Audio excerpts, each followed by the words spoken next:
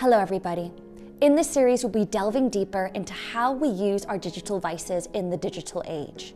It is so important to build mindful awareness of our digital codependencies.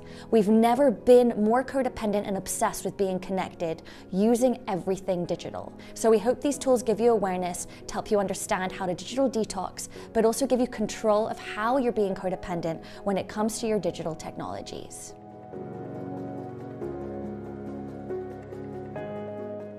To help you navigate your digital landscape, our first toolkit is focused on taking advantage of your phone's features and app blockers. We don't recognize how much time we give away to the way we use our applications on our phone, especially when it comes to messaging and social media.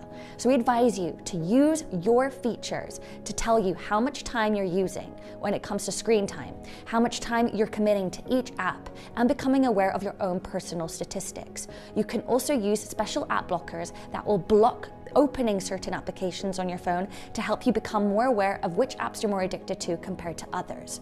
Now, this can be extremely useful to help you become more aware of how you're giving away your time and energy to your phone and how much time you're also wasting. So pay attention to your data, use your app features, pay attention to your screen time, and make the most out of using these applications to help you become aware of how much time and energy you're really spending on your phone.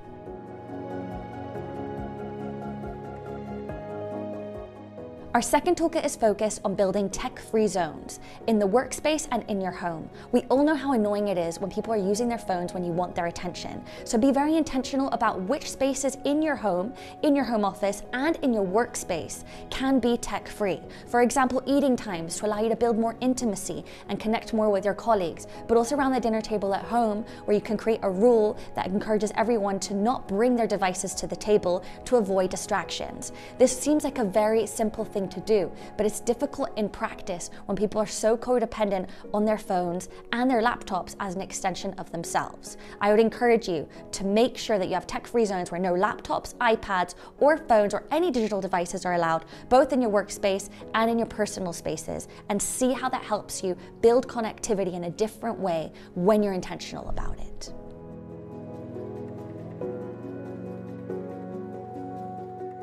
Now, our third toolkit is all about digital detoxing, which involves being intentional about when you check your phone.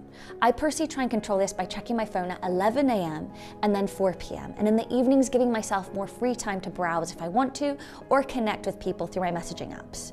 But I have to admit that this can sometimes be very difficult. By having schedules of when you check in on your phone will give you more discipline in how you're relating to your devices. But obviously sometimes we have to spend more time than necessary due to other obligations. So I encourage you to try and see if you can implement a routine with your timings of when you check your devices and when you use them outside of the work week if possible, because we understand that sometimes you need to be connected more than usual.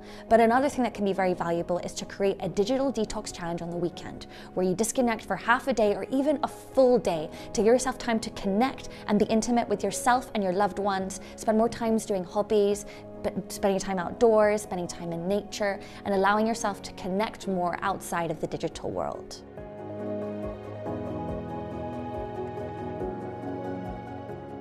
As we wrap up, please remember that mindful tech use is all about finding a balance and applying these tools in ways that fit with your routine and your lifestyle. It won't be a one-fits-all method or tool for everybody. So please experiment with this as you want and share your journey with us in the comments below. If you want access to more content, please tune into CogniFit's corporate wellbeing program and see what our platform can offer you with regards to more series, more toolkits, and more techniques to help you achieve the ultimate wellbeing when it comes to work-life balance. Thank you for tuning in with us today, and I'll see you very soon.